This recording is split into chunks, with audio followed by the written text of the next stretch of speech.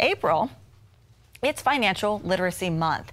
This comes on the heels of Governor Ron DeSantis passing a new law that requires financial literacy as a class for high schoolers next year. And now there's a new cell phone app that parents, students, even some schools may be using next year, teaching students how fun it is to build wealth.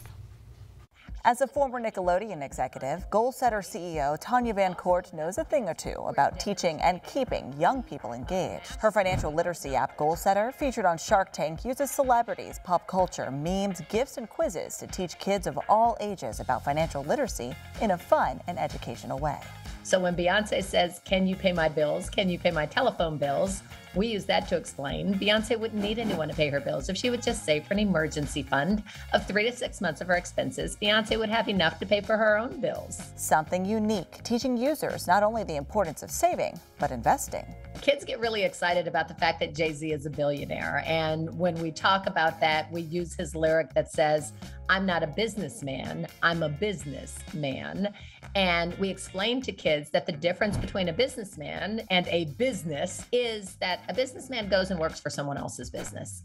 Jay-Z is the business because he owns the business. Florida is one of 11 states requiring financial literacy in high school next year. Van Court has teamed with school districts across the country to use the app as a learning tool, teaching kids and teens how to build wealth.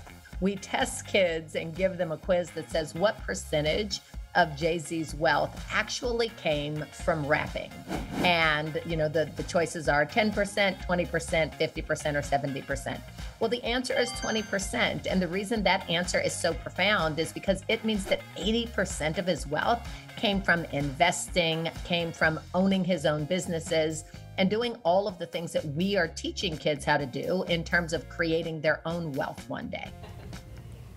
Pretty cool. All right. Florida school districts haven't said they'll be using this app as part of next year's curriculum, but several big corporations are encouraging students to use it, like Nike, Delta, Lyft, and they've partnered with other organizations as well. They're offering stock options as prizes for some of the in-app quizzes to the students.